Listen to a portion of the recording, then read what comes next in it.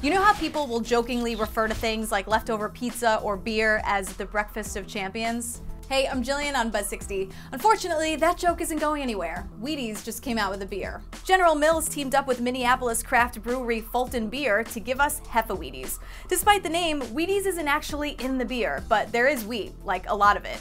The beer is a Hefeweizen, which is a South German style of beer, typically brewed with over 50% malted wheat. It'll be sold in 16-ounce cans that are modeled after the famous Wheaties cereal box. Here's the thing though, it will only be available in the Twin Cities market, and just until it runs out. They even make a point on the website to say that HefeWheaties will not be available for shipment or purchase outside of Minnesota. What is it with companies making things like this and then only offering them for a limited time or just in one place? Especially Wheaties. Wheaties is a cultural icon representing going for the gold. Wouldn't that mean a full rollout of the beer? I know beer isn't synonymous with giving 100%, but come on Wheaties, go eat a bowl of you and get it together. Buzz60, now you know, pass it on.